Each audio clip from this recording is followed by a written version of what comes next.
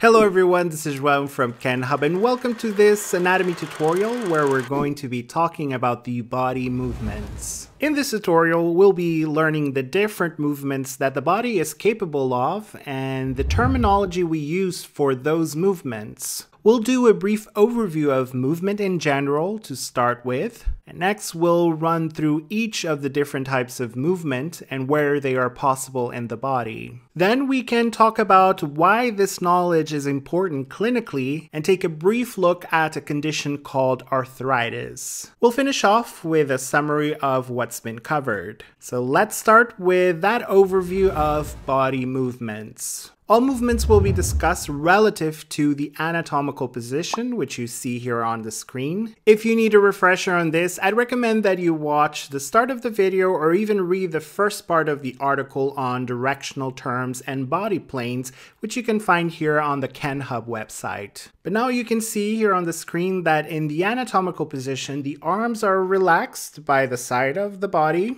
the legs shoulder width apart, and the head facing forward. Movement or motion is the change in position of an object relative to a fixed point. That's essentially the definition that we have for movement. Almost all movement in the joints in your body is in some way rotational, meaning that the part that is further away is moving around a pivot point. That point is called the fulcrum. In the body, this is usually a point within the joint. In some cases, an axis may be a more appropriate description than a fulcrum. While a fulcrum is a point, an axis is a straight line around which rotational movement happens. Each specific movement happens in a particular plane of motion, for example, the sagittal plane or the coronal plane. You can see here a schematic diagram of a ball and socket joint. The gray part is the socket and is fixed. The fulcrum is at the base of the socket and the blue part moves around this fulcrum in the sagittal plane, for example. This might sound overly complicated, but these terms allow us to describe the motion of the parts of the body accurately. Let's give you an example using the terms we've just described.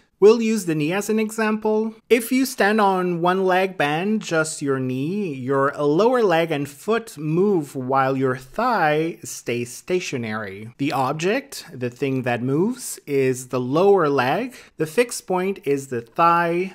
And the plane through which the movement happens is the sagittal plane. The fulcrum, the point around which the movement happens, is then the knee joint. The blue dot pulsing here is the axis around which the hinge movement of the knee occurs. All kinds of body movement can be described using these principles.